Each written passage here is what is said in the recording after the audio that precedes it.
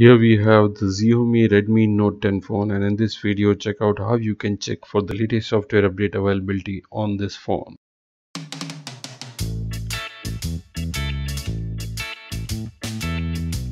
Subscribe to our channel and click on bell icon for the new videos. Xiaomi releases software update very regularly to its smartphone, and Redmi Note series is one of the prime one to get it. So in order to check for the latest software update, you should head to settings. Under that, tap on about phone option, and then finally tap on the MIUI version.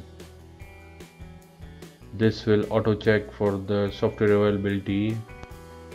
You should make sure that mobile data or Wi-Fi is enabled on your device to download the updates available. So download it. So turn on the mobile data or Wi-Fi and then check for the updates. So that was a quick guide on how to check for the latest software update.